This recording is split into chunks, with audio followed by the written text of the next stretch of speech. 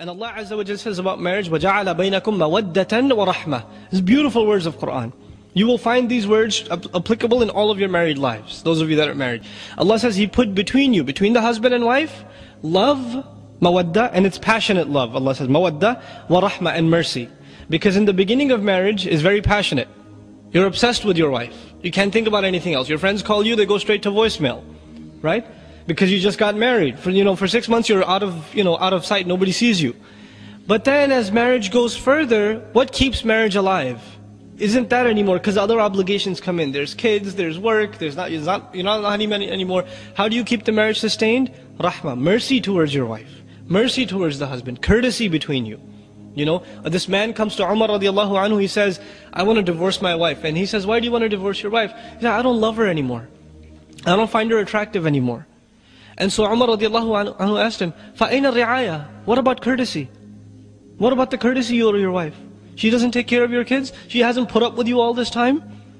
And we're difficult creatures to put up with, men. Right? We're very difficult creatures to put up with. And our wives put up with us. Even if they say a couple of words here and there, in the end they still put up with us. Right? So they do quite a bit for us. So we can't just say, oh, well, she doesn't look like what I was imagining back in the day when I didn't used to lower my gaze. I saw some things on TV and I was expecting that. This is, really, it's not the healthy attitude. You have to, if the believer watches their gaze and they control their temptations and then they do the best with their wives, they will be the most satisfied and they won't have any temptations outside. But at the same time, and I'm ranting on the brothers, but at the same time the sisters have to understand this. Allah subhanahu wa ta'ala created men and women very differently. Men, their biggest weakness is women. They could be richer, they could be poor, they could be, healthy and not very healthy, skinny and fat or tall, doesn't matter what culture, what language, all of them have the same weakness, women. And women, Allah Azza wa Jal, in majority cases, He made them oblivious to this weakness of men. They don't realize how bad it is. So when the ayah comes and a woman reads it, lower their gaze, oh yeah, I could do that. And they're like, what's the big deal? Why can't men just lower their gaze? And then you don't understand. What don't I understand? You have eyes, I have eyes, they have retina. It processes the same information. So what's the problem? You see, they don't understand the power of this desire that Allah subhanahu wa ta'ala put inside of us and mentioned as number one, زُيِّنَ لِلنَّاسِ حُبُّ الشَّهَوَاتِ مِنَ النِّسَاءِ. Number one of the desires that were beautified for men were desires for women. Right? The number one fitna the Prophet sallallahu alaihi wasallam fears for the men of this ummah is what? Women. Because it's a serious problem. So if the wives understand that, then instead of condemning their husband, why are you so weak? How come you can't control your eyes? Instead of knowing that they would accept this is the creation of Allah subhanahu wa ta'ala, you have to, the wife has a role of supporting her husband and becoming strong. And she can do that by warding temptations off from him, not by lecturing him. And this is the other thing that's very important for wives to understand. The husband, he goes to the office, or he goes to the train, and there are women horribly dressed. They're sitting there smiling at everybody, trying to, basically this is all these women have in terms of their dignity. They're not respected for their intellect, they're not respected for their opinions, so all they think is we're going to be respected if men see more of our shame. So they dress in indecent fashion because when men look at them, they feel kind of, self-respect, like I'm worth something, people are looking at me. That's basically what it is. It's really horrible, it's sad. But then they go to the office and the secretary is smiling at you saying, how are you, how was your day? What are you getting for lunch? Oh, you're fasting, oh that's nice. And they're smiling at you. And then you go, on every ad, women are smiling at you. And then you get home. And you open the door and the wife says, where were you? Oh, the train, the train was late. Oh, every day the train is late. Oh, I understand. And there's a frown every day. And the first day it's okay, the second day it's okay. 10 years of this, 12 years of this, what's going to happen? The husband has resentment towards the wife, even if he doesn't say anything. He's building resentment inside. And the simple solution of the Messenger sallallahu alaihi wasallam, a smile of the wife when the husband comes home. You know how big a deal this is? This is not a small thing. It stabs the husband when the husband comes home and the wife doesn't care. And he's very disturbed by that. He may not say something, but it really, really hurts husbands. And it hurts the relationship, and it comes out in weird ways. Now that they're hurt, they're kind of upset as they're having dinner. Oh, there's not enough salt in here. There's something wrong. And they're extra angry at the kids. They're frustrated. But the same scenario, the wife opens the door and she greets the husband with a smile. Just a smile, it's not expensive. But what happens? The rest of the night goes smoothly. The husband's in a good mood. He's talking to her. When he's talking to her, I don't want to talk right now, I have a headache. It's not going to happen. All started from where? Just one little act of the wife. These are simple solutions, but they're powerful solutions. And you don't take care of these solutions, and this baggage just keeps adding up and adding up and adding up, and that's where you get those statistics. Because the husband doesn't even want to look at the wife. She's just annoying. She just does this or that, right? So both sides have to understand, they have to take care of the other side. Instead of expecting from the other side, just make a goal for yourself to take care of the other side. This is إِلَّا عَلَىٰ أَزْوَاجِهِمْ.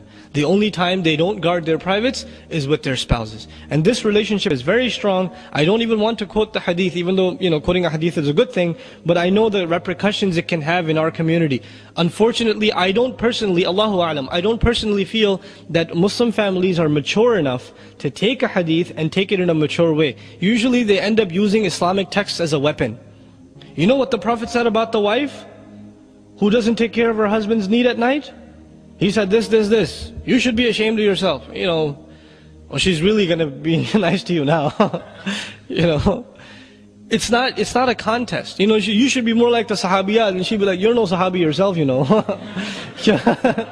That's how it's going to be. So if you want to make it a competition, you will never defeat women, not your mother, not your sister, not your wife. You will never defeat them in argument. Because what they can come up with, you didn't even think of from the back of your head. Right? Allah put this in them. They have the power of speech, psychological speech, psychologically effective speech. So you have to learn to deal with that. The other thing, another piece of advice, just in terms of harmony between husband and wife, is that, argumentation. Men seem to think everything can be solved by reasoning and logical evidences, right? And they forget that Allah subhanahu wa ta'ala didn't create women in this simple black and white fashion. Women are complicated creatures. When you get married, many of you will testify your wife is crying one day, and you ask her, why are you crying? She'll say, I don't know. I'll talk to you later about it. And you say, no, really, is this something I did? No, leave me alone. I don't know. And they really don't know sometimes. And if they do, it's too complicated for you to understand, so they'll say, you're not going to get it. Right? So they're complex creatures. And so you will learn this. When you're not married, you'll learn this with your mother, and you will learn this with your sister. You try to reason with them, you give them reasons for why you did something that disappointed them. They'll say, oh, so you know so much better, fine. Next time, I shouldn't argue with you because you're so smart. Right? And their feelings will be hurt. Who just lost that argument? You did. Because you tried to reason.